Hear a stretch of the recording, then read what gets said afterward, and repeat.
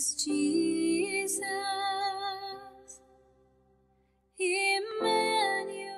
So my name is Dave Bennett. I've been a parishioner at Holy Redeemer for almost 20 years. It'll be 20 years this Easter. My family growing up, I had an older brother and a younger sister, my mom and dad, of course, and we started going to church. I think my parents went back to church around the time I was 7, 8 years old.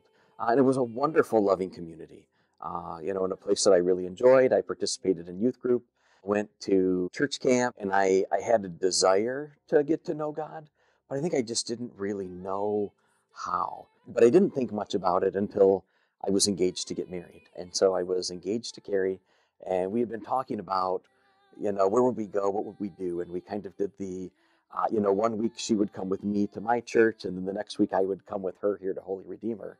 My sense of faith was really all about community, and I loved the people at the church that I attended.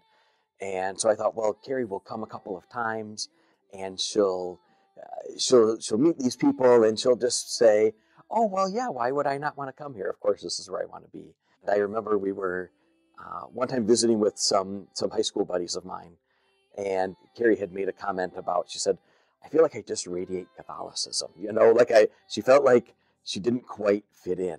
At that moment, I realized, I was like, oh, Carrie's never going to be comfortable in my church. And so I said, okay, I guess I better investigate this whole Catholic thing a little bit more. Because of course I had my preconceived notions of what the Catholic Church was and what they did that was wrong and all of those things. And so RCIA for me was great. It really opened my eyes to the beauty of the Catholic Church. It really helped to explain a lot of those misconceptions that I had about the Catholic Church. But it's funny because there was the one thing that I wrestled with that I just couldn't get. And so even at the end of RCIA, I couldn't understand the true presence. The notion that body, blood, soul, and divinity, that Jesus was truly present in the Eucharist. I just couldn't get it. And we weren't yet married, but our wedding was coming up soon, and I was nearing the point of being initiated into the church. And so I had a woman that I worked with who was going to help do some of the singing at our wedding. Her dad was a deacon in the Catholic Church. And so I was asking her about, kind of explaining my questions about the Eucharist and my doubts. And so she explained a little of her journey and kind of how she came to believe. But really, she said it was through prayer. She said, I would just encourage you to pray about it. So I said, okay. So I prayed off and on, and I would like to say that I believed when I came into the church, but I really didn't. And I remember even saying to myself, I don't think there's anything on earth that could make me believe in the true presence, in Jesus' true presence in the Eucharist. And I remember it was probably 6 or 7 months after I came into the church. We were kneeling, we were getting ready for communion, and I remember thinking a little bit about how I just don't quite get this. And I stepped into the aisle to receive, and just like that, I was filled with knowledge, filled with belief, filled with the truth that Jesus is truly present, body, blood, soul, and divinity in the Eucharist. This is Jesus, Emmanuel,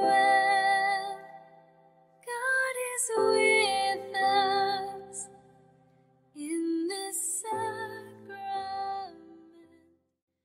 And for me, up to that point, all of my religious experience, all of my faith was kind of based on sound reasoning and things that I could make sense of in my mind. And this, it was like a knock you on your butt kind of moment where you're thinking, I'd never had an experience like that. And I've so often tried to figure out how to even put it into words. And there aren't any words. It was the most powerful moment of my life. More powerful than when I got married, more powerful than when I had kids. It was taking that saying that I had said that there was nothing on earth that could make me believe, and it was truly not of this earth. It was nothing of this world, and it was this instantaneous moment, and it was this fountain of faith for me, because then from that moment on, it was this thing that I believed and I could ponder, and it didn't make any sense. It wasn't rational in the way everything else in my life had always been rational. And it was something where whenever you'd have those moments where you're like, do I really believe this about the church, or do I believe that about the church? And I would go back to that moment, and I instantly was filled with faith. It was this wonderful fountain of faith for me. But you know how the evil one works? I was still afraid. I was afraid to go in the adoration chapel. I thought, oh, well, people will know, it'll be obvious to them that I'm a convert. And they're going to be like, what's this guy doing? He doesn't know what to do when he's here. And so the thing that really kind of then got me going next was when Father Steve brought Christ Renews His Parish. Christ Renews His Parish was a powerful weekend retreat, as so many weekend retreats are. And it was this wonderful moment. But what really then helped was afterwards, you were asked to join a team and be part of a group of men who would put this on. You would study and you would examine your faith life for, say, 6 months. That forced me to pray on a regular basis and to read scripture on a regular basis and to go into the adoration chapel and to really experience Jesus through that. And that's what really, I think, helped me to awaken to faith. And for me, I found it was that daily prayer. It was getting in a habit of praying daily that really opened my heart up to Jesus and allowed Him to come in a stronger, more solid way than I had ever let Him in before.